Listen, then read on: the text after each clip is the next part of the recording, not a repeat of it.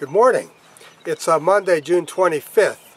Our top story today is an upcoming major revamp in Darden's Red Lobster menus. Darden, of course, is the largest buyer of seafood in the world for food service, and decisions that they make on their menus can have a significant impact in the seafood market. What Darden is saying, although they've not released the details, is that they are definitely going to increase the value pricing items in their menu. They've struggled lately with some of their higher end promotions. For example, company executives said that their winter lobsterfest promotion was not as successful as they'd hoped, and they attributed part of that to the spike in gas prices.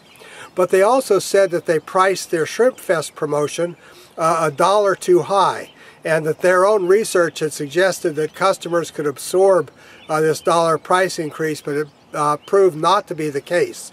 So shrimpfest was disappointing for them as well.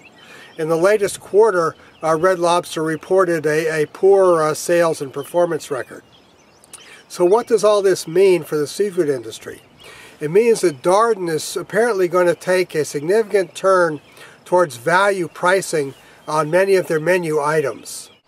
In interviews, company executives said they don't want Red Lobster to get stereotyped into a particular price basket.